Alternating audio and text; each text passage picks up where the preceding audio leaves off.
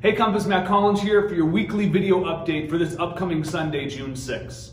This Sunday, we have three important things we want to remind you of. First, we've gone down to one service for our summertime services. We're going to do one service at 10 a.m. So join us at 10 a.m. right here at 222 Reed Market Road. Or if you are joining us online, we'd love to have you join us. Our live stream is at 10 a.m. as well. So we have one service, 10 a.m., one service, one Compass family coming together to celebrate who Jesus is, to make him known and grow in him as we move forward as the beautiful feet of those who bring good news.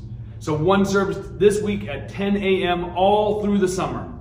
And this Sunday, we continue our series called Forerunner. It's a series on the person that came before Jesus to announce his arrival. It's John the Baptist.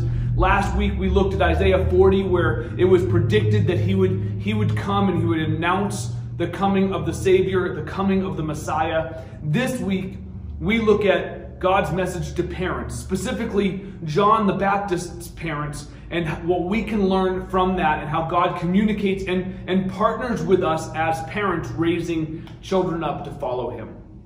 Hey, another thing we have coming up this week that I want to make sure we know about is this week we honor students transitioning from one school to another school. So we're honoring the students transitioning from middle school, from elementary school to middle school, so fifth graders going into sixth grade.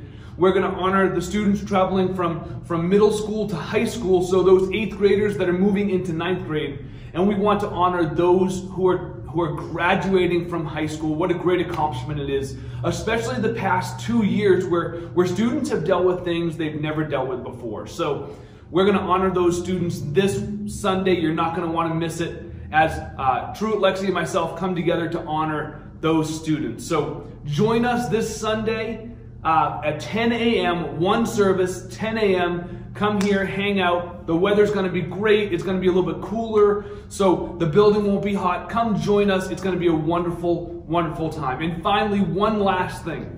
If you're in our Compass directory, you're going to want to make sure that you check your email. If you're watching this video on Facebook or on YouTube, you're going to want to check your email because there's an important email coming out to those who call Compass home, who have put their emails in our directory.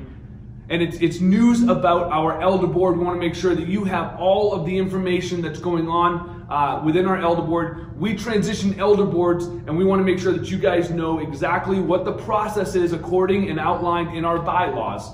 So you understand who is on our elder board. As an elder board run church, we want to make sure the people that call Compass home know how that transition works and what's going on. So check your email. Make sure you check that out. If you have any questions, you can always reach out to me personally at matt@compassbend.com or the pastoral staff in general, which is info@compassbend.com. We'd love to hear from you if you have questions. Otherwise, we can't wait to see you this Sunday, 10 a.m., right here at 222 Reed Market Road, and we can't wait to see you.